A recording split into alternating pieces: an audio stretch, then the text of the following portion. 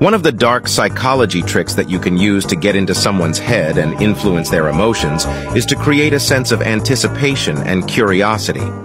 You can do this by using different methods of communication, such as texting or calling, and leaving them hanging with a vague or intriguing message.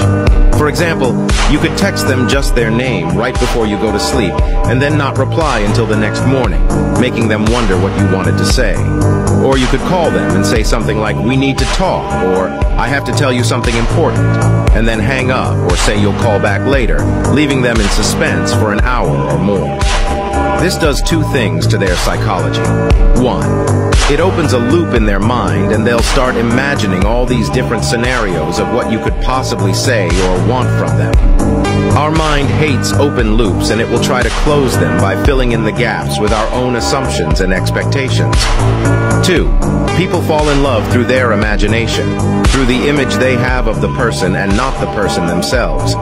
So by giving people the space and the distance to think about you, you are allowing them to create a more idealized and romanticized version of you in their mind, which will make them fall for you more easily.